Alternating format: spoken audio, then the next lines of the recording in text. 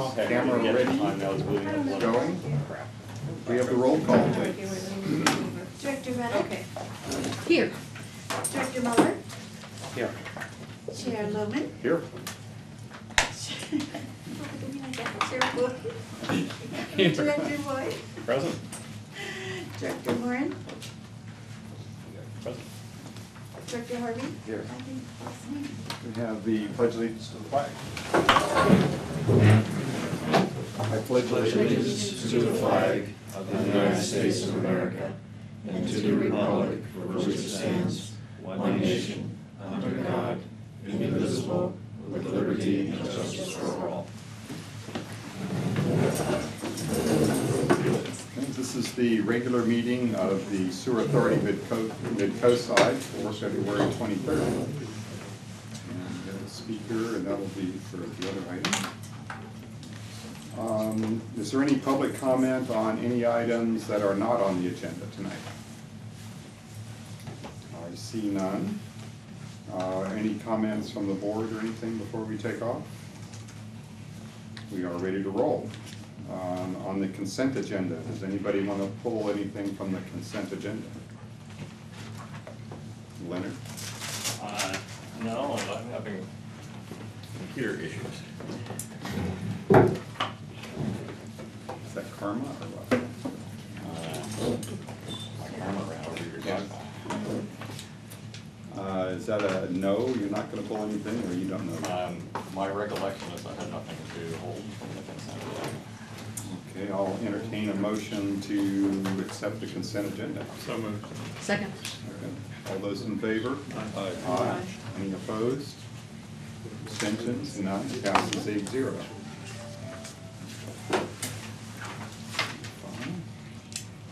Okay, we're on to item 4, old business. This is the update on the Recycled Water Ad Hoc Committee meeting of February 12th. I wasn't there. Well, why don't you start and I'll pitch in. We met briefly to discuss what the appropriate next steps would be in pursuit of moving the entire project forward. And so we had some discussions about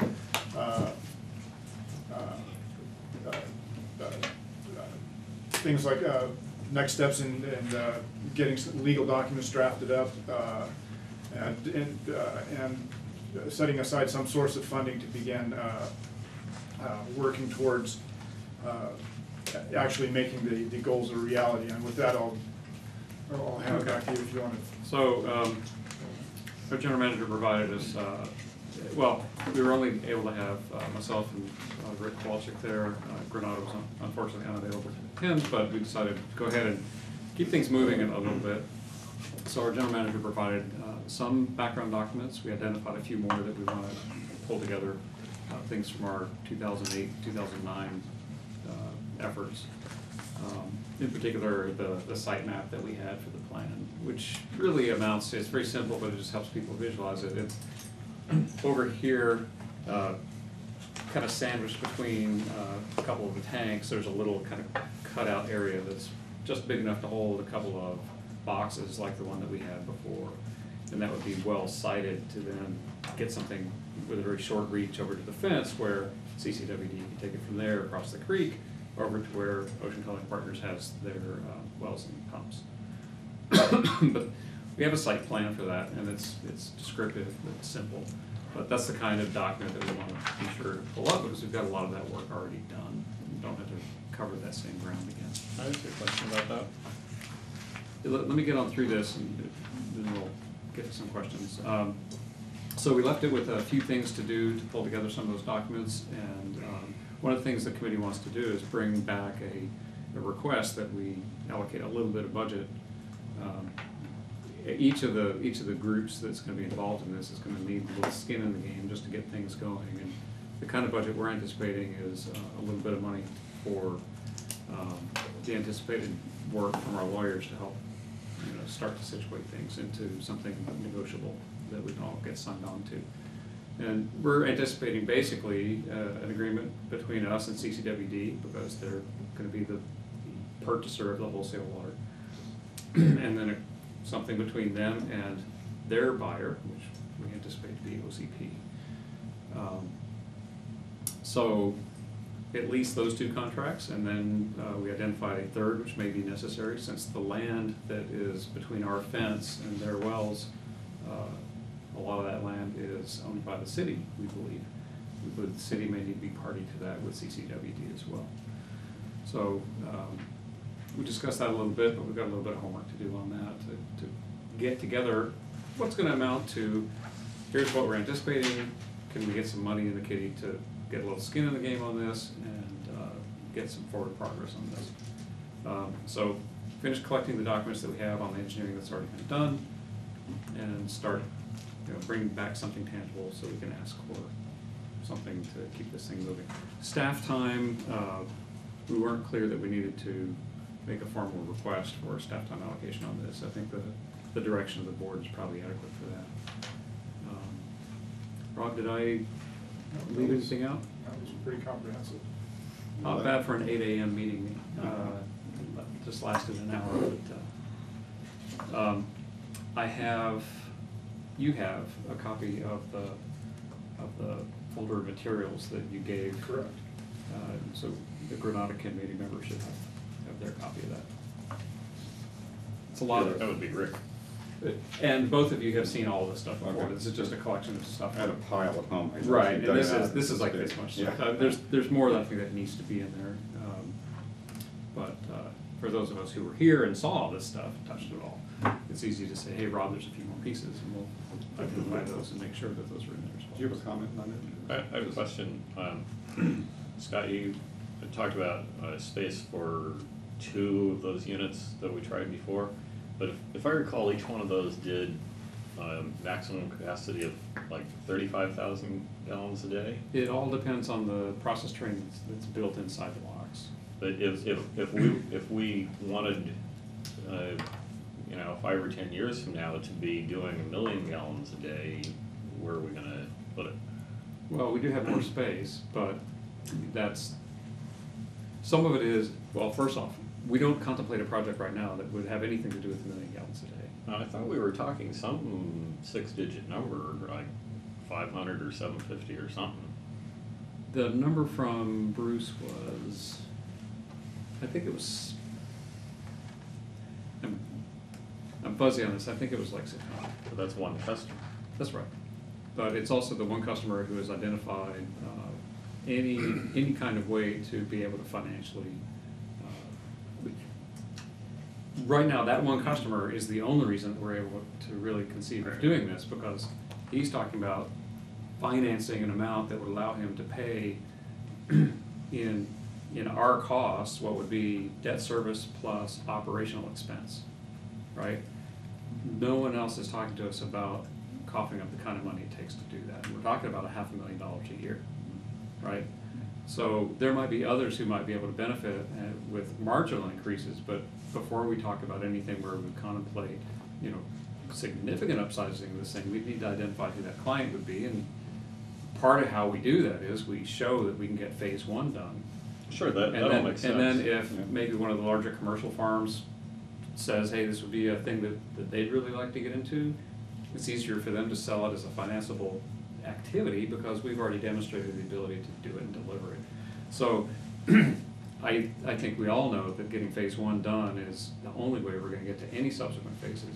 If we get to where we need to do greater volume, we might tack on more boxes, or we might redo the boxes we have to be able to handle greater capacity, or we might go to a different technology altogether. But for phase 1, it's pretty clear that we don't need to go too far afield exploring new things, because we've already done the pilot on something that will get us there.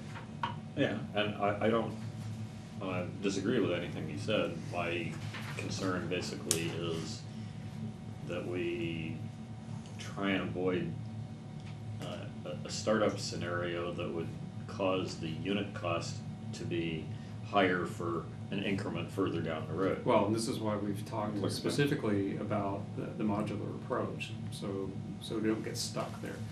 There is going to be potentially some increment that makes sense. So like one more, you know, if we took, for example, the pilot box that we had, you could always just stick another one on there and boom, instantly double your quantity, or 2 more boxes, you can triple it. Here, But if we run out of space, then the next one. I would like to turns make out be the sure, problem. but you remember, I've been saying for some time that I want to make sure that what we do contemplates reasonably achievable next increments. So if we need 600,000 gallons a day, why don't we get something that doesn't have to run full tilt to make that 600? Let's get something that can do, I don't know, 700 or 800 a day. There would be some cost to Sam to buy that kind of additional capacity that somebody's not willing to pay for, but if the marginal cost on that fits within some scenario where we think we can get other buyers, or we find some beneficial reason for Sam to do it, it might be that, I mean, long-term, and we've talked about this a good bit, we've got an outfall that puts all of the water we treat out into the ocean. One of these days, if we have to finance the emergency reconstruction of that, it could be $30 million. It might make sense for us to start exploring ways to find other ways to get, you know, to dispose of the water that we treat, rather than putting it into the ocean. And right now, we've got one buyer that we've identified. I'd like for us to consider, are there ways for us to find other things to do with it, you know, below cost to some parties, for example, to other government agencies, perhaps, or subsurface release into kind of reverse leach fields that might then be able to let cattails and soil and such clean it up in a final pass and let it feed into a creek that right now doesn't have enough flow, so it doesn't even, the mouth doesn't even reach the ocean. In Southern California, there's actually some groundwater replenishment agency that takes. We need to Okay, wrap this so- up on the committee report. Do we have a next step here? Next step is the committee will bring. I'm still confused about one thing though. We're not designing the project No. tonight, we don't want to do that. But you said Bruce is interested in potentially up to 600,000 gallons a day? I'm working from a very fuzzy memory on that. I have the detailed notes, but I mean, we So I would thought- basically, I thought- we would size it to what he's able to buy, and I would argue for sizing it up a little bit so we can have some headroom. Okay, but I thought the one box had a capacity that's only a small fraction of that. I started with, it depends on the process train that you build into the box. The box is simply a container. The equipment that you put in it is something that you design for the purpose that you're trying to achieve. So if you need a greater volume, you design something different to put inside the box. Okay. So next step is the committee have some words to draft, put together, which amounts to something that we can bring back to the board and make sure that we are all on the same page, so then we can go start talking to CCWD about moving on to the next phase. Okay. Do we have a date for the next meeting proposed yet? or- We We're were gonna do that by hoping email. to hit this meeting, and I'm Okay. gonna say next week. So next week? we might- Next meeting. Oh, okay, But we wanna bring something back for next month. all right. Now, with the drought situation, I think that this is something that we you know, I think that phase one is a contract with CCWD, and I think that we should, I think it should be moved along the best we can. I don't want to rush it, but but to have a meeting for next month. I think that if you have projects to do or things that you have to get done, I would like to see those done in a timely fashion, and this moved along at a regular pace. I think that it's an important thing for the community and for the coastside, and I think that I'd like to see it not hurried, but I'd like to see the contract negotiations, sort of the contract discussion with CCWD begin not after a few more months, but begin in a timely fashion. I think that recycling water is important for Sam, for the whole community. Well, I And completely under- agree, and that's the yeah. only thing that's getting me out of bed for 8 o'clock meetings, so. And also under new business, we're going to be doing one of the steps, which Right. is to Good. start updating Yeah. the documents too, so we'll get that going too. So. Any further comments? The note belongs to the resolution that got stuck next to you. Yes. Maybe Debbie, I'll pass this to you for Alabama's signature. I'm not skipping you, John, but save it for Rick there. Okay, we're on to new business. This is item A, which is discuss and possible action on formation of an ad hoc committee to discuss issues concerning the SAM parcel and the Kehoe watercourse easement. We have two speakers for this item, but if you want to make comments first. As a brief recap of how we got here, there's been some outreach work done by the city of Half Moon Bay towards the residents that have parcels that abut the Kehoe watercourse back over here. And a lot of the interest centers around ways to mitigate erosion. And obviously, SAM is a primary player as we own the land. Any manipulation of that watercourse, waterway, is going to affect SAM as the primary property owner. And so after attending a few meetings with Half Moon Bay staff and attending the Kehoe watercourse meeting, #2 meeting with the landowners held by the city and their consultants, I believe the best way to facilitate the interactions between the city planning staff of the city of Half Moon Bay and SAM is to set up an ad hoc committee so that there's a representation as SAM's interests, and we can begin the process of involving ourselves in that discussion. And so towards that end, I'm requesting that the board appoint an ad hoc committee to deal with to assist me in dealing with the city of Half Moon Bay regarding the future of the Kehoe watercourse and the SAM parcel. Okay, before we vote and or ask for volunteers, why don't we have our two speakers. First speaker is Jimmy Benjamin.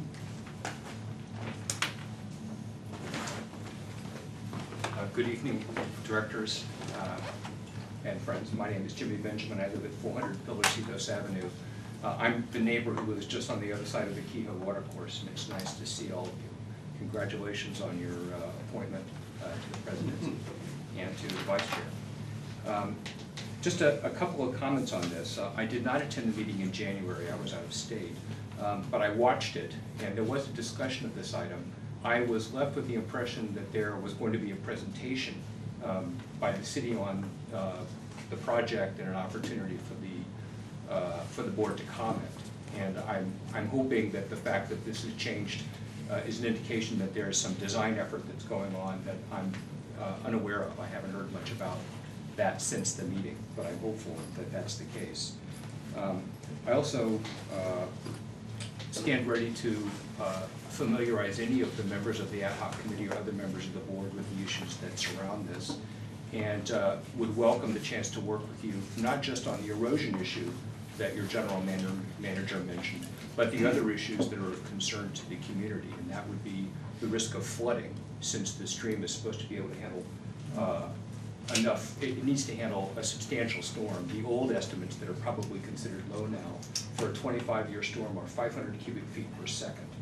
And the city's engineer has said that the existing drainage would hold maybe 100, give or take. So, and obviously a flood concern for neighbors upstream from SAM should portend a concern about flooding for SAM as well. The berm that sits between our properties is another, it's completely made of soil, so the erosion risks that we feel are also the erosion risks that should concern SAM. And I appreciate SAM's awareness of the concerns of the neighbors, and look forward to working with you as neighbors to resolve this in whatever fashion you think is best for us to work together. So thank you again for your time. Thank you, Jimmy. Second speaker is Mike Ferrer. Thank you, Chairwoman. It was almost 10 years ago that the City Council thought it gave instructions to staff for constructing a bypass solution that would take floodwaters above a certain level and put it into a pipe that would of course, go to the south and through the Landstra property, and then rejoin the water course beyond the homes. That would have also involved, I think, I forget the word, Gabion wall to shore up some areas that were in danger of erosion, et cetera. And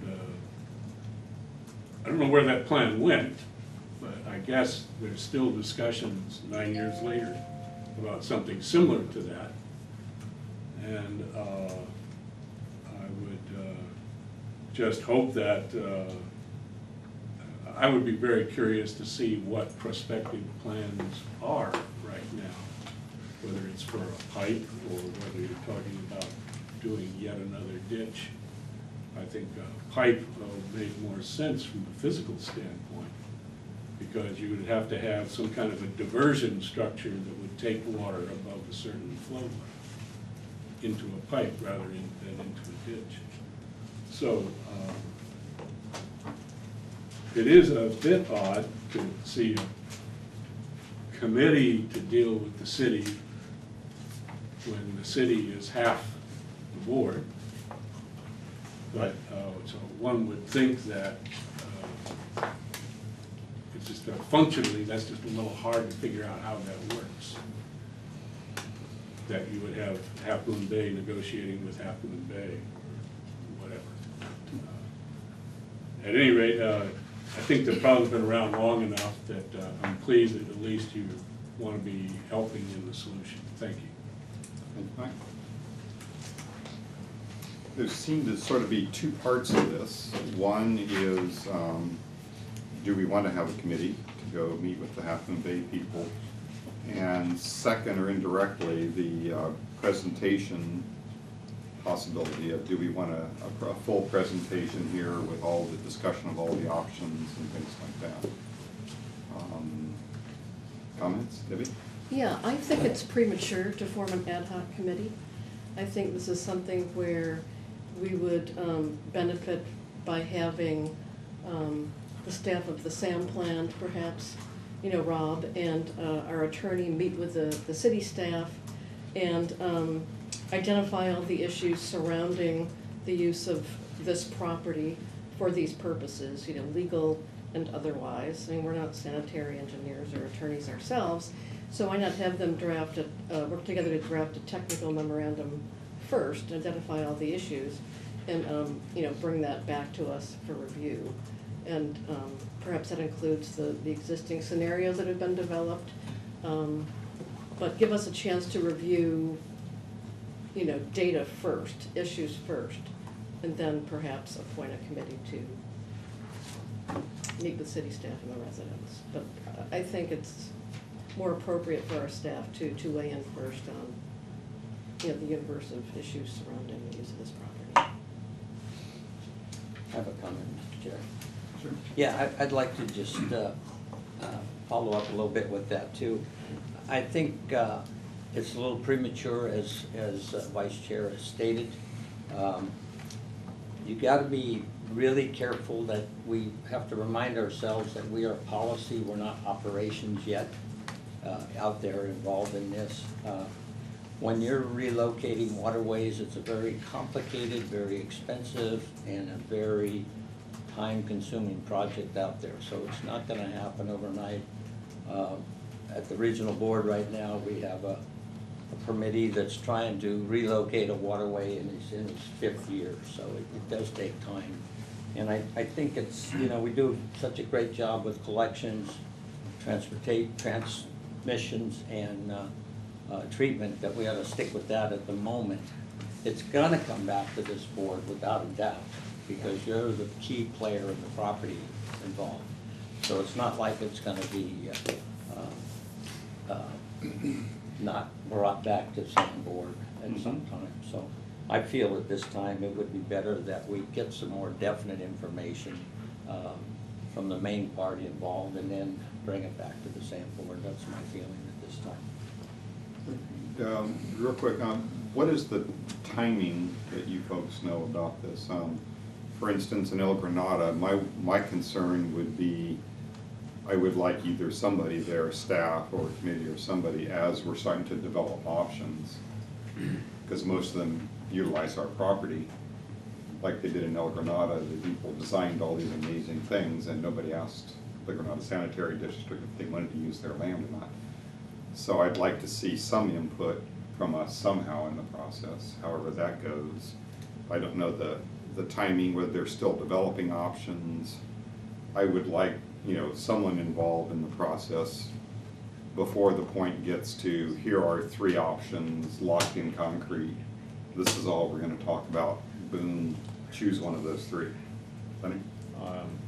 Well, I have some comments which are pretty much on point to what you just said. The city's consultants went out and they started looking at 4 different options. Some of this is in the packet. I sort of skipped over those pages because I was at the neighbors meeting where it looks like that was the presentation materials from the neighbors meeting.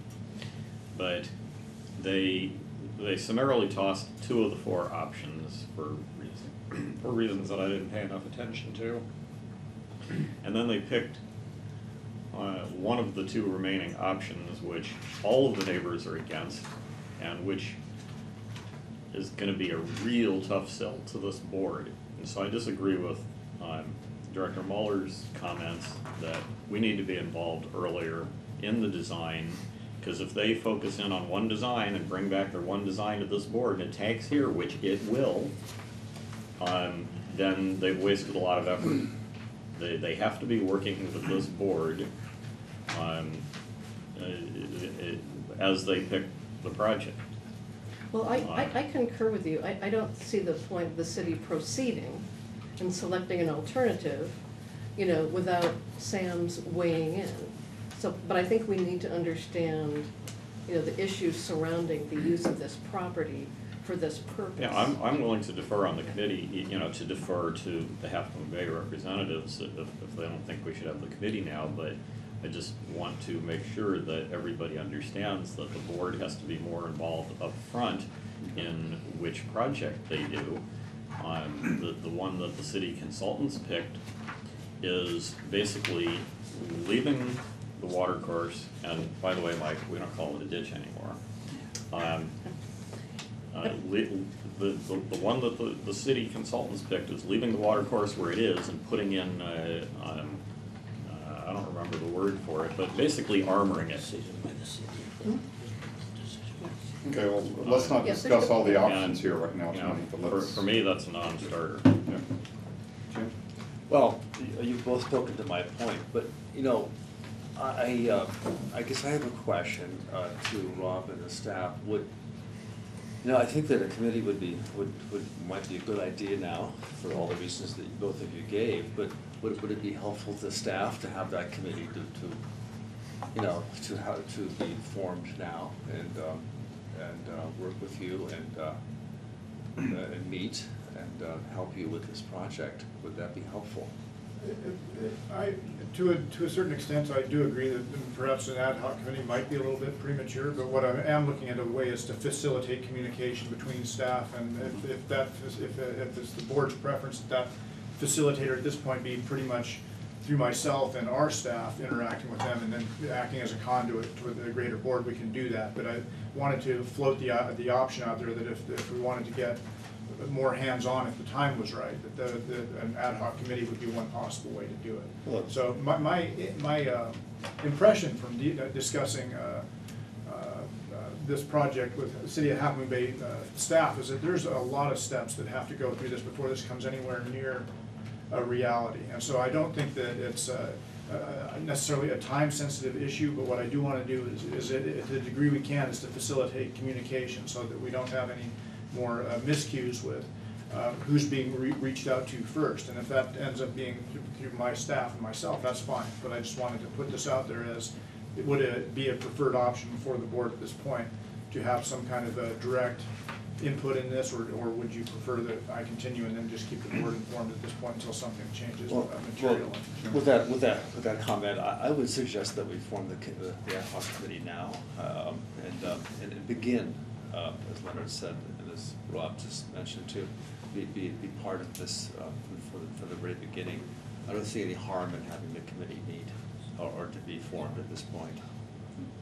Well, I was gonna volunteer to be on the committee, but, you know, again, if the city reps think that the committee is premature, then I don't wanna push back against that. Would it be, if, maybe we could keep this on the agenda, like we've done in several items, punt it until next month and see what kind of progress you have, if you want to start the process. Okay. Start communication, and then as things heat up and then we actually start, you know, designing options, then that might be a good time to get more people involved. Now, the one thing though is can you make sure that all of the directors here are notified at any of the neighbors meetings? Because, you know, I did go to the last one, and it was pretty short notice. Yeah, that's a little loosey-goosey for me. I don't know about John, but I think it would be preferable for us to direct legal counsel and the GM to prepare, to work with the city on getting enough information, looking at your own documents and preparing a technical memorandum that you could bring back to us to see all the issues. So not just a report back, here's what we did, but an actual legal memorandum analysis of the universe of issues that involve the use of this property. So that we can, you know, look at alternatives clear-eyed and make some rational decisions. You know, instead of injecting ourselves into the process before we've taken those steps. But You know, hold on, so, you know, that's great, that's fine, except to refer to Mike Farrar's point. You know, so you are the city, talking to the city with Sam. To form an ad hoc committee, there'd be someone else involved at this point besides the city, talking to the city. So that's why it would be good to have a non-city member of SAM, or a couple of non-city members of SAM be involved, instead of having the city talk to the city. Well, there may be time for that, but I think we need information first, data first. If I could, I've been waiting. Leonard, I've been waiting. This is kind of the point I made at the last meeting. I was rather surprised at the last meeting that there was nothing in the way of materials, handouts, presentations, slides, or even answers to any questions at all about the nature of what was being contemplated. Nor was there, even after we asked specifically, nor was there any acquiescence from city staff that this agency and its board members would be notified, much less invited to attend meetings. I'm glad that the next community meeting we did get word of, like about a day and a half before. I couldn't make because Thursday nights, as you know, first and third Thursdays are Montero board meetings.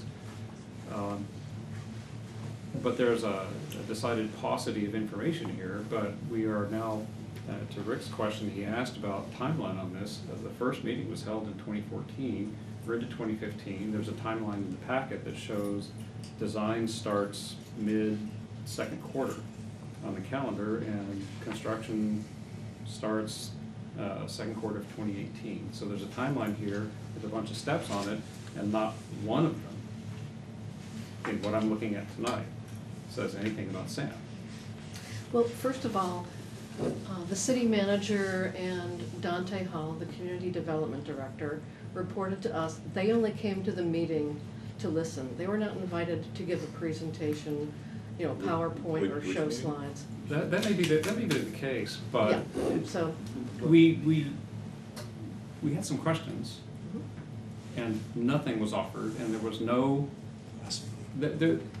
you know, people come to my board, and if somebody's complaining that we haven't been in the loop and can we be in the loop, it is incumbent upon us to say, we're gonna keep you in the loop, and it comes at no cost. It's inexpensive. And it's part of establishing good relationships and trying to Yeah. establish some goodwill. I don't And think we need a will- lecture on that, thank you. Well, Yeah. I represent a community, I've been elected to do this, and, you know, as part landowner for land that is the subject land, where someone is contemplating a project on land that we own and oversee, set the policy for, that someone would be having meetings in the community without involving us is not only odd, it's unseemly. I think we all can agree that that was a misstep. But that I think we're there are some very committed to easy communications, better mitigations for those kind of missteps, and we haven't seen them yet. So I'm not comfortable with the notion that staff to staff is really gonna be the thing that's gonna get us there when we still haven't seen a single step on the part of the city who's driving the project to do the kinds of things that would actually show that there's gonna be active engagement and the opportunity for mutual respect and cooperation in this project. Okay, but we sort of have two options we're talking here, and we need to come to a conclusion here on this. One is to gather some more information on the options that are being discussed, and then form a committee to actively participate in those discussions. Or do we need to form the committee now and, you know, have that committee work, you know, attend all the meetings and give input to Half Moon Bay and all the planning from day one? So If we staff, have, if we it's have gonna the be, two votes, or do we do one now and then follow up with another one? if it's gonna be staff to staff, I would like to have part of the work product there be proposed steps for involving Sam in guiding the policy on which project might actually be contemplated for our property. Mhm. That sounds like a reasonable request. But I would also like to get as much information as we can about what's already known and out there in the community. I think we have some of that in the packet. I'm glad to see that there, but I'd also like to see something that's updated with the current understanding of next steps. Because the next steps that are contemplated in the documentation that we have here don't say Sam at all. Could we direct Rob to start that process? Come up with the status of all the options that are currently being discussed, and come up with the plan when Sam will be officially involved, and use that as our initial steps to get the thing going. And then talk about the committee at the next meeting when we get a report back from Rob on the options and the plan to get Sam involved. Let me tell you what the problem with that proposal is. They're gonna do the same thing that they just did, which is they're gonna decide what they wanna do and bring it here as a fait accompli, and it's gonna tank here. I'd have to disagree with you on that. That's not the plan we're just suggesting. Thank you. We're suggesting that Rob starts the process right now, identify the options that currently exist, identify the plan to get us involved at what points. And then that's gonna take a while. And then we can see by next month's meeting where we are and what the progress is, what we see in the options, and what has been the conversations with Half Moon Bay and Rob to get Sam involved in the thing. Let me tell you one of the things that I got from going to that meeting that you are not going to see in a staff report. All of the neighbors were against the specific project Which that, alternative were you talking about, 3 or 4? I don't remember the numbers. They were against 3. And The that's one not that- an issue. I'm not concerned about that Okay, right now. But what I'm saying is that's the kind of information you're not gonna get from a written staff report, the fact that all the neighbors were against the one that the consultant would But recommend. you have that information, so that's a good added Only piece of because I went to the information. meeting, and so I'm saying, Okay. I wanna make sure we're notified of all future meetings. And I didn't That hear, is part I of the didn't hear process. consent to that. I would like to specifically request again, both to our general manager and to our friends from Half Moon Bay, that Sam and his directors be notified of community meetings.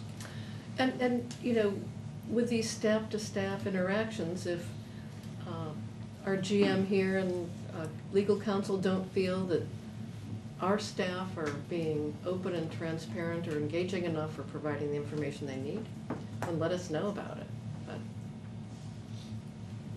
I'd be willing to entertain a motion, and so we can vote on this and see where we are on the vote. I would move that we direct staff to meet with the city staff, involving the necessary consultants, legal or otherwise as deemed necessary by the general manager, and bring back to us a set of next steps that would contemplate collaboration with Sam and the city. Can you include, we're notified of the meeting. and that we're notified of, and that we request notification for any community meeting on the subject. I'll second it. I would like to just make clear, though, I think what we want, in addition, are, you know, a discussion of technical issues having to do with the use of that property. Sure, yeah. You know, legal and otherwise. I'm sorry, I should have said that, that's, Yeah, and, you know, we need this property for future potential SAM uses. I mean, at some point, we're going to have to talk about sea level rise and the location of this plant and what we're going to do about its location. So, I mean, that seems to me to be a potential technical issue worthy of discussion. and I would tie it into what we were just talking about with recycled water. If we wanted to do some subsurface discharge, and if we had a waterway that was much more natural, where we could feed water in up at the head of the property and let it flow through the property as part of something that's actually built to be handle water and get it cleaned up before it hits the ocean. I would like to make sure that if there's gonna be a big project that's gonna take years to do, that we don't forego that opportunity Exactly. if that's feasible. Right. Right. And I just want everybody to be clear that, and I think I can speak for John, maybe I'm wrong, but we do want to maintain good, open relationships between the city and SAM and the board and the city. So we're not interested in hiding information or, you know, unnecessarily delaying the process or delaying the involvement of the neighbors. So I want to make good on that commitment to you and that you feel comfortable with that. And if you're not, please let us know. Would you accept her additions about the technical? Absolutely, yeah. Leonard, your second? I'm not clear on exactly what Say the yes. additions are. It was to make sure that this contemplated, that the work from, with staff to staff, included all the business around technical and legal. Yeah, sure. You said it better than I did. Further discussion? All those in favor? Aye. Aye. Aye. Any opposed? Abstentions? No. Passed 8-0. Mr. Thank Chairman, you, folks. at some point before the end of the meeting, I would like to go back and revisit the minutes, because after I got my machine booted the right way, I looked and I see that I had marked something in the minutes. Okay. Moving on to item 5B, discussion and possible action. Authorize manager to expend an amount not to exceed $10,000 on legal and other services in order to draft documents and agreements related to the SAM recycled water project. Rob, Director, chat about that? one of the outcomes of the Recycled Water Committee meeting that I previously mentioned was that we needed to have a starting point for getting the legal and other relational documents drawn up to kick this process off. And one of the things that I wanted to do from the outset was identify, set up a cost center and some funding so we could begin tracking what the total project cost is from its inception. And since it wasn't anything that was dealt with in the current fiscal budget, when I went and looked at where we were at with our current legal services budget, and we're significantly under budget to date with that. And so what I'm requesting authorization is to allocate $10,000 of the legal services budget specifically towards legal and other work surrounding kicking off the recycled water project. It will, there's zero overall impact to the bottom line of the overall SAM budget. We have the funds in place. What I'm looking for is board memorialization and authorization to begin allocating SAM funds towards the pursuit of this project in the amount of $10,000 to get it rolling, so we can get the documents drafted up between us and CCWD and identify some of the other legal points we may have to address. Is this the process you were talking about from the Recycled Water Committee meeting? Yes. This is the seed money you're after? Correct. Right, and we did discuss, Rick and I did discuss with Rob what other money we might be contemplating, but what we agreed was that this is necessary and unavoidable if we're gonna keep this thing moving. Other things will come later, more engineering work, more, you know, as we get further down the path, more legal expense, but for now, we think this is a reasonable and necessary. Is this also, is this updating any of the engineering studies and documents, anything like that, or is this sort of a kiddie fund for all the legal expenses we're going to see? I don't have an estimate on what it would, the cost that it would take to refresh that study yet. But there's nothing, I think, specifically that would prohibit this. This is mostly, I looked for a site that had the most logical nexus for what I considered the next steps, where we were significantly under budget, and this legal services line item was one that dovetailed with that. And philosophically, I don't have any objection with at least using some of that money to begin the process of interacting with engineering company to look at our past study and refresh it. But whether it's adequate to cover that specifically or not, I don't know at this time, though. Okay. Hunter? Something that Rob said a couple minutes ago triggers this question. I hope we're gonna get reimbursed for all the expenses from 5 years ago, even though it didn't lead anywhere other than demonstrating that, yeah, we can do it. We did spend money on various things back then, and I think that all needs to be considered reimbursable when the project is operational. I think that's something that we should know what that number is. We should have an accounting for it. We do have an accounting for it. We should pull that together. I'm not predisposed at this moment to presume that we would try to put that on the customer for recapturing. I think at the time we felt it was something that was worth doing for our community. And I don't want to unnecessarily burden and make more difficult the process to getting to phase one. If it's something that's a nominal amount and we can sweep it in, great. But if it's a nominal amount that we could sweep in, it may be also a nominal amount that our community could agree is going in the right direction. We spent like $35,000. I don't think it was a lot. Well, the rental, I think, was like $35,000 plus there were other incidental costs. I agree, and I think it was at least that, but let's know it, let's talk about let's it, find out but what it is. let's not hamstring the project a priori without Because thinking about that. that was a first. pilot, so I mean, it's like this. I mean, I think we John? contemplated at the time we would get it back if we managed to get grant money from the government. Well, And we didn't. it wasn't conditioned on that, we would get it back when the project is in operation. John? I believe it's a new beginning, and may I ask staff if Mr. Copeland will be able to handle this particular beginning on his own, or will he need to be looking at other professional legal advice? I think maybe, Director, I think you need to sit down and talk to Rob about this. We really haven't, since the committee, he and I have not discussed this, and perhaps the Water District also has some input on this as well. Yeah, I believe it's very complicated when you're getting into the recycle with other agencies, so it's a new beginning. I like the beginning, it's a start, but then I think when you're looking at legal costs, it's gonna be a huge expense for the sampling agency. John, were you on this board at the time we actually got a specialist lawyer? I believe so. Yeah. I think. Yeah, you were, Yeah. yeah, I think Mr. Copeland had a firm. Somebody came up from it. yeah. Yeah. I think that would be a good option to consider. We just gotta, like the last discussion we had on the earlier agenda, we need to sit down and staff and kind of brainstorm this. I'd As be I happy understand, to- all he's asking now is that your general legal budget is, you're running behind, your expenses are less than your budget. All he's doing is asking for a transfer so that you can, what do you call it? Market, watch and follow it. Basically, better. it's setting aside a carve out Right. and a financial tracking methodology, so we can know what this costs from the inception when we start involving staff time.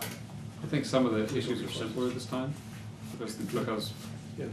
we've all had a chance to kind of dwell on it and come at it a second time, and some of the contention that was there last time simply isn't there, because we've got a much cleaner approach to it. I move the staff recommendation. Second? Further discussions, you have any other I'm comments? fine. Okay. Any other comments? All those in favor? Aye. Aye. Any opposed? Jim, I would just You don't? note that we're moving things along. Thank you, sir. Okay, moving on to item 6, manager's report. Unless there's several other questions, there are a few things I'd like to highlight based on some of the work. If you look at within the my report, I have bullet items on the updates of recent activities, bullets number 11 and 12. Research regarding the magnitude of the December 11th rain event and review of the pump and motor repair costs at Portola and Montera Pump Station. Both of those items came out of some of the discussions we had at the last board meeting. And the first thing I wanted to call attention to is we got some NOAA data back based on that storm, and the way they rank storms for severity is based on a peak hour, peak year, or peak hour, peak day methodology, and or peak year. And depending on where that rain, Sam measured the rain, being Montera, Portola, or Half Moon Bay, that storm was very close to a 10-year 24-hour to a 25-year 24-hour event, depending on where you were at, which I guess it goes a long way to send, at least giving us a little more data as far as proof of concept for the wet weather flow management project. I believe that was designed for a 6-hour,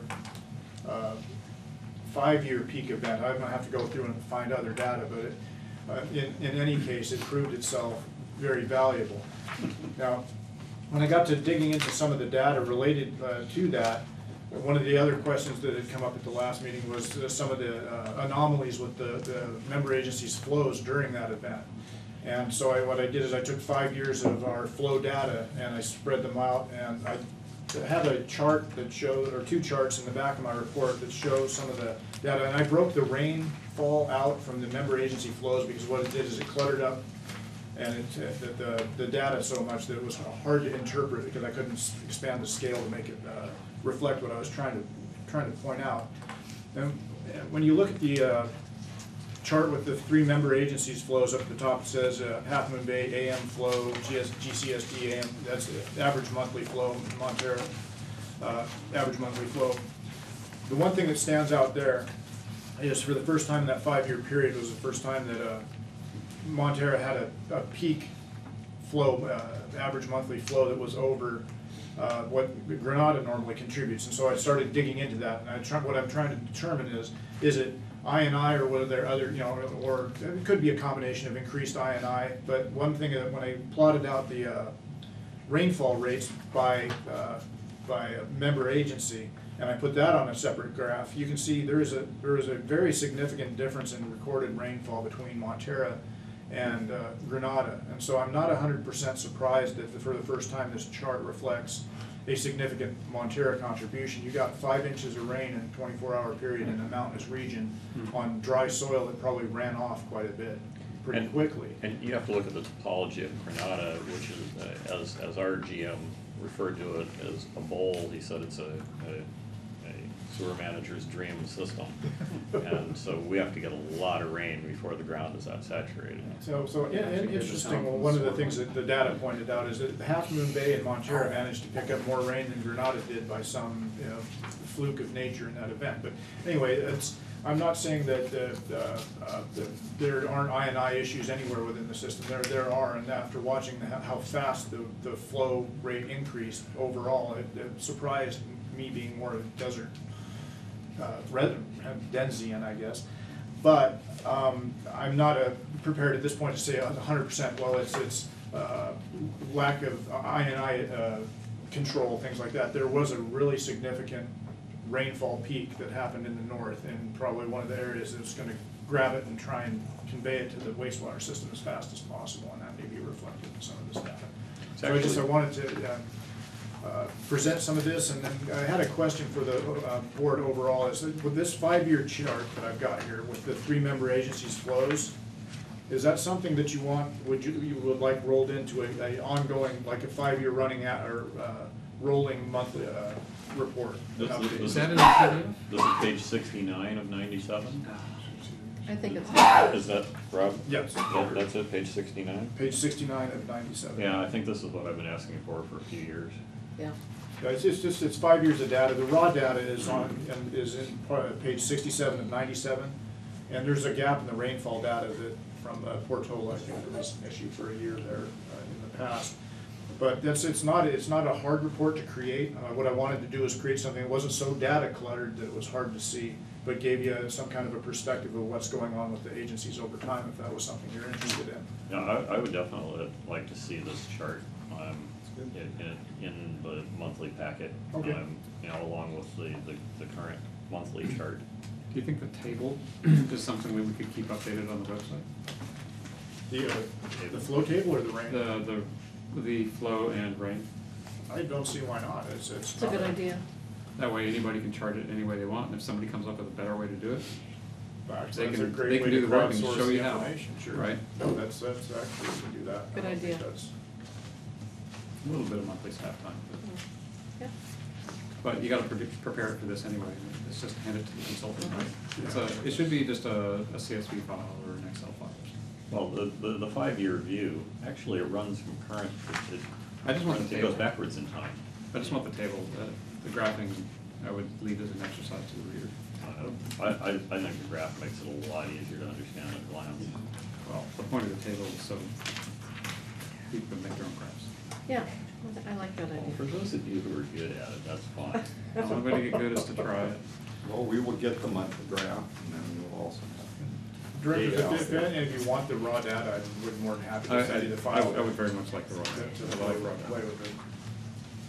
I'd probably ask that the raw data be just left on the web and not stuck in as part of the packets. We don't need it in the packets. Okay. I would just like rain. Yeah. Well, We could get the data. wouldn't we all? Good thinking. Rob, any further comments on your report? I have some questions on some of the items. Mr. Leonard? I'll just go backward.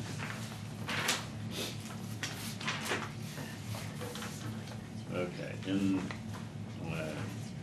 the first and second pages of the report, item 6, regarding the leak that was a MWSD water main, says SAM response costs related to the initial call out when the leak was believed to be sewer related will be absorbed by SAM. Is that really standard practice? I don't know whether I'd call it a standard practice, but what happened in this instance was there was an unidentified 10 or a 12-inch water main that was directly perpendicular to our force main, and it sprung a leak right underneath our force main. Montera's staff came out and they tested the water, and they said, well, there's no residual chlorine in this. And so the natural next assumption was that it's sewer. Well, one of the things that happens when you test for residual chlorine in the water, because the residual is typically very low, it can be consumed by the organics in the soil. So, but anyway, what it has, we had a moment where we had a potential sewer leak right next to the highway. And in my mind, I'm thinking, what are we going to do if we have to open this up and evacuate the line and do it in as rapid a point way as possible and minimize any kind of fines we would have from a discharge? And that was to get some 2 vacuum trucks to go out there while they dug this up and identified what it was. And that cost is for the standby time that when I sent those trucks out there in anticipation of this was likely a force main leak, because there was no identified water main in the area. It just turned that was a new discovery for it in Montera Water Sanitary. And so I had some discussions with Clemens, and his thought was that since Sam didn't really ask them whether they were willing to absorb the standby time for 2 vacuum trucks, and I assumed that it was a sewer leak because by all evidence that we had, at least at the moment, rather than get into a negotiation about who pays for what, I wanted to deal with controlling the event first, and then set about hashing out the response. Now, in Montera is still going to be picking up part of the vacuum truck expense, because on the second day, it turns out they needed a vacuum truck out there to dewater their hole while they effected their repair on their line. So one of those call-out trucks, they're going to absorb. There was 3 different bills. There's one for the 2 trucks we called out, and then one for a truck the following day. And so my desire would be to, in fairness to Montera, that Sam absorbs that, and then ultimately that's my judgment call as a manager. I take something like that very seriously, and when it's right next to the main thoroughfare and it's about 2 hours outside of rush hour, I want to get on it and get things staged as rapidly as possible. And 99 times out of 100, I would have laid money on this being a sewer leak, but there was that unidentified large main leaking in just the wrong place. I'm not questioning the decision. Your decision was fine. I'm just questioning why we're absorbing the cost of that. I agree. I think Rob did the right thing. Sam responded to a possible leak, as it should do. And I'm not Hey, disagreeing with that. wait. Sam responded to a leak, a possible leak, it seemed to be a sewer leak. And then Montera, MWSD paid for the follow-through on the leak, paid for the second day. So, you know, Rob couldn't know for sure, but it seemed to be a sewer leak, so Sam responded appropriately. And then when it was determined to be a water leak from Montera picked up the charge after that. How much money are we talking about here? $9,000. I really have a problem with Sam picking that up. You know, I really think that was a wise move. It doesn't cost, it pays. When you're looking at potential hundreds of thousands of dollars in fines, $9,000, I think, Mr. Warren, is a worthwhile investment to take that risk. And I totally support Sam picking up the Well, expense. again, I'm not questioning the action or the decision. I'm fine with the actions that were taken. I just have a problem with us eating the cost. I can tell you, if it was a wastewater leak, you would be looking at hundreds of thousands of dollars in potential fines. I'm not disagreeing with anything. Well, then, what's the problem with a $9,000 insurance policy? Because it wasn't our problem. I think, Leonard, Insurance. I think that what Rob was getting at, and tell me if I'm restating this fairly, but I don't care which way it goes. Montera's grateful for Sam's fast response and smart response. And if it comes to, you know, Montera, so be it, I'm fine with that. Because it would have been our cost at some, you know, and it was at some point. So, but I think, Rob, what you were saying was, since you incurred cost without running it past somebody who you might eventually pass the cost on to, you're thinking, since I didn't talk to Clemens before I ordered the truck, it's not fair to try to stick him with that bill. Is that what you're saying? To a certain extent, yes, and if it turns out my thinking is off base on that, but I wanted to put that out there, is there's a $9,000 hit, and with all due respect, when it comes up to something like that, I'm gonna act on it, and then ask for permission later, and then I'll let the chips fall where they may when it comes to this kind of expense, because if there were places, and one of the discussions I had with Clemens was, had we known it was a water leak, we wouldn't have reacted quite so quite in such an emergency manner. But I didn't have the luxury of that Right. choice. There are one of the things Tim was telling me about is since the water is fluoridated, you can, I believe the water around here is fluoridated. You can test for fluoride, and that's We don't afford it. Yeah, I checked, they don't forward it. No, they don't. So, but that's something other agencies do, and since I wasn't familiar with it, I'd never thought of it. But No, I mean, I'm I'm grateful, perfectly- let me be real clear, I'm grateful Sam responded in the way it did. I hope it was a good exercise for our team. I'm grateful for the cross-agency collaboration. I heard from Clemens as well about how well that went. And it seemed to be a good joint exercise. It's unfortunate that it happened, but it does happen. So I'm okay with it going either way, but I'm grateful for the decisions you made on that. I get to recognize myself. I'll be voting with Halfmoon Bay, so that's a majority, so I think it's. Okay. I'm just gonna do that. Then I have one request, which is that Sam ask CCWD and MWSD to send us precision maps of where their facilities are, so that in the future, when something like this happens, you look at that map and you say, oh, this may or may not be our problem. This main was not identified until they found it leaking. They didn't know it was there either. So it was not something that It's a having separate that issue. would Okay, well, It's not So 100% uncommon. you look at the history of how we wound up that water system, and it's amazing that we got any records at all. They were actually, when I went in the day that I went in to pick up the keys, we wrote them an $11 million check. You were running the shredders full speed? No, they were packing up boxes and hauling stuff off.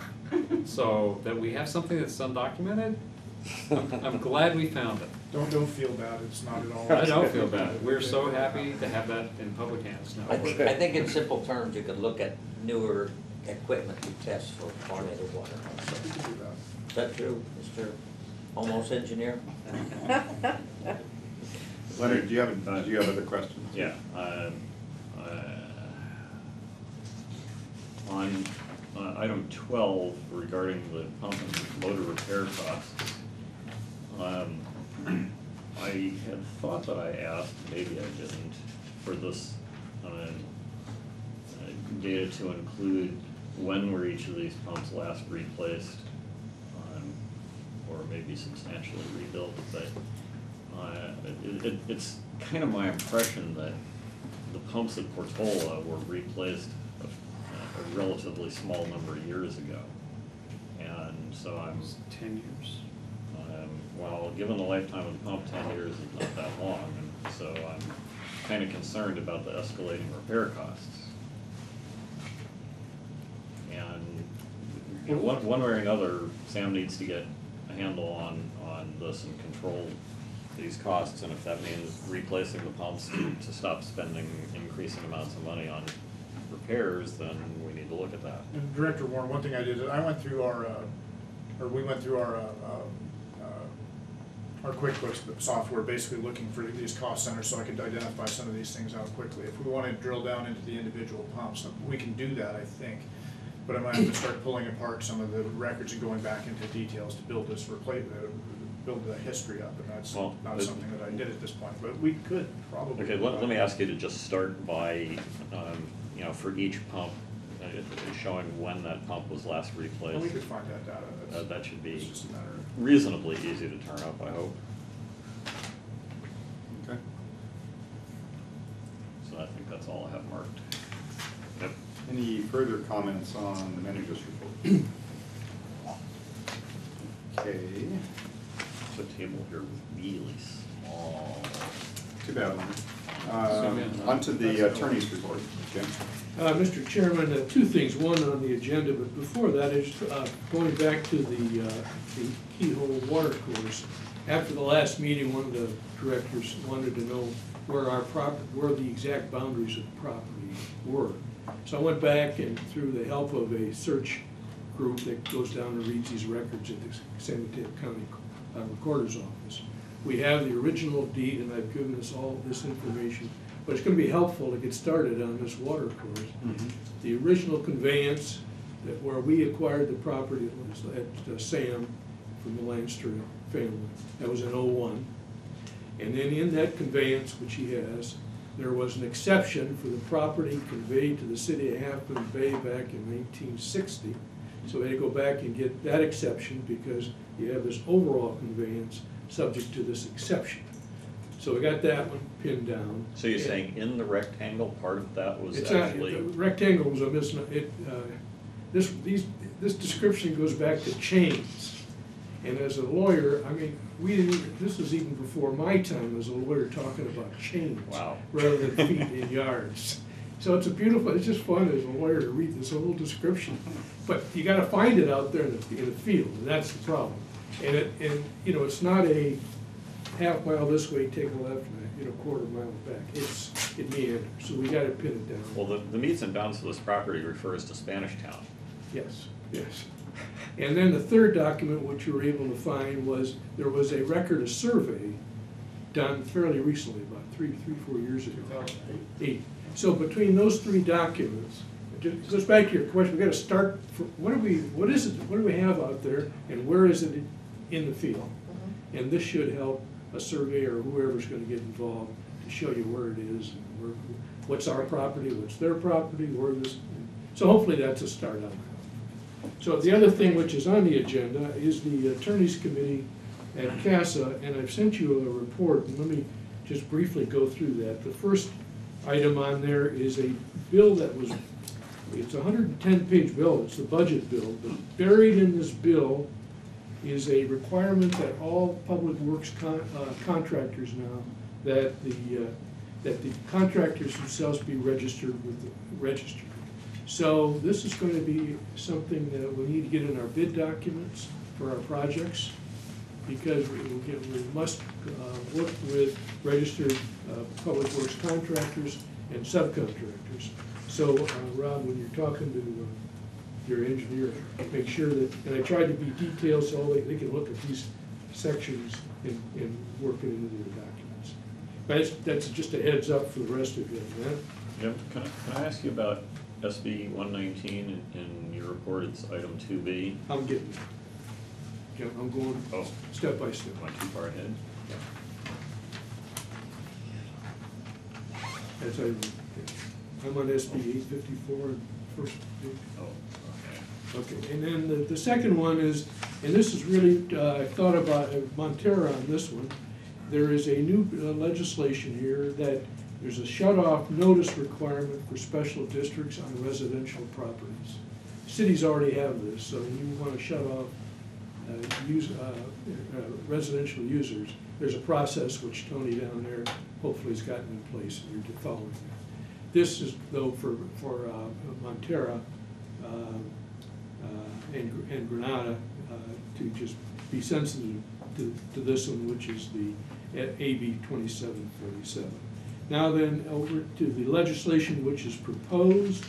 There is continual efforts to see whether or not you could amend Proposition 218 to bring stormwater fees into the consistent with water and sewer fees, where you have noticed hearing rather than a required election. So they currently require election? Yeah, stormwater. And so there's been a desire to see if we could, and I think I'd be willing to bet on this one, trying to amend 218, but there is a desire, and there's more and more of a problem. Where does the revenue come from to take care of storm drain problems? And they're not insignificant problems. So the question is a revenue source. And consistent with that is there's a continual discussion of we ought to be able to have lifeline rates in a Proposition 218 rate structure. Lifeline rates are for senior citizens or whatever you want. And the problem with that is if you give a lifeline rate to somebody, you're actually increasing everybody else's rate. So we could spend the rest of the night debating that. I don't think this is going to go very far, but I just wanted to bring this to your attention that people are talking about it. So when you say not go very far, are you talking about the Amendment to stormwater it. part or the lifeline part or the whole thing? Both. Yeah. I just, once you start, I mean, 218 is, that's the holy grail. Yeah, it's gonna be tough to deal with. Now, then Leonard, here's the subsurface installations. Historically, this is proposed legislation. Historically, you know, there's the notice requirement for all subsurface installations. An exception to that is non-pressurized facilities. So for example, your gravity sewers are all exempt from the notice requirements. This proposes to eliminate that exemption. So what type of notification is? Through the, what's it called, Rob, or Tim, do you know, or you give notice? You used to go with the USA? US. Underground Service Alert? Is Yeah. that- Is this only for installation of new pressurized lines? No, it would be- Or? I think it would be across for anything. But I better be careful on that. This is just proposed. I'm not sure this is gonna go anywhere anyhow, so, but I think, I better be careful on saying it's only for new, but that would it makes sense to be for new. To go back and do it for existing would be. Is this somehow tied to the pipeline stuff up in San Bruno? San Bruno? It could be because Jerry is But Jerry's really carrying on the bill. he's on a rampage against PG&E. Yeah. I totally support him on that. Yeah. Yeah, just to bring it, this is proposed, just to let them know what's going on out there. Again, under C and D, the whole concept of microbeads and flushable wipes are hot issues. Difficult getting consensus on them, but they're out there being explored, and there's gonna be some movement on them, I think. Could we have an agenda item to consider supporting those two? That's fine. Why don't we, maybe, Mr. Chairman, let's get, if they introduce a bill, then we could jump. It would seem to me that's the time to. So if it doesn't have a number, okay. No, these are both C and microbeads and flushable wipes. This is legislation being discussed, it hasn't been introduced. The deadline for introducing is next Friday. I mean, this coming Friday, the 27th. So until it has a number, you don't think there's anything we can do to support I it? don't know, yeah, I don't think so, there's no bill yet to. Yeah, there's no bill. So when there is, I would definitely like this board to consider a resolution supporting it. I'd like to see us use flushable in quotes on all of these. And Well, then it's a the- fact, it's a fact that they're flushable. They're flushable and dissolvable. You can get them down the toilet, that doesn't mean they go somewhere. The next Yeah, item is bowling one ball could be we've flushable, we've discussed here, which was the litigation with respect to private electronic communications between public officials. That's the San Jose case. And the local court said that's public data, and you guys have to bring your cell phones in here so we can check it all out. The appellate court has said, no, that's not public data. This has now been, and I wanted to report, this has been accepted for appeal to the California Supreme Court, and that's interesting. Wow. So we'll see what happens there. CASA's obviously involved. If, it would seem to me that even though I would totally oppose having to turn over a device for somebody to rummage through it, on the other hand, it seems to me that it is a proper Public Records Act request to say, give me all agency-related communications that are on your private device. Been there, done that, okay? I had to go through my email and turn over stuff. But they didn't say, bring in your computer so we can look through it. Yeah, this is obviously a hot item, and whichever way it goes is gonna be a hot item. So, and then the other one I just wanted to mention, well, that's the Supreme Court one, and the last one is just FPPC, and this again is for your board, all you elected officials down at your member agency level. When you're getting into dealing with property and approval of property, there are FPPC rules on what you can vote on and what you cannot participate in. You know, how far are you from the property, and if so, you have to abstain, and that's just a heads up for you. And that concludes my presentation. Okay, item number 8, director's reports. Anybody done anything fun or interesting? Had this great meeting with Director Kowalczyk and our general manager at 8 a.m. One morning recently. I'd like to report that, yes, Half Moon Bay does appear to exist at 8 a.m. It's a rare opportunity for me to find out that early. I guess you guys aren't morning people. Not really morning people. I tend to be a very. Debbie and I go to Oakland at 5 in the morning, who cares, right? Get up Avoid and the go. I traffic. guess I'm just whining. I beat the traffic. Morning. Is there any further public comment or other communications? How do we want to run the adjournment with the closed session? I want to go back and read this. Well, before we do that, do we have to adjourn a public meeting before we know? Close, just move to Recess. closed session. Yeah. Hey, Leonard, you had a question on the minutes? Yeah, I have underlined something. This is in item B on page 4 of the minutes. I don't think that what's reflected in here is precisely the motion that I made, which was to, what it states here is to refund excess operating revenue in accordance with each agency's percentage of the operating budget. No, that would not have been my motion. My motion would have been percentage paid.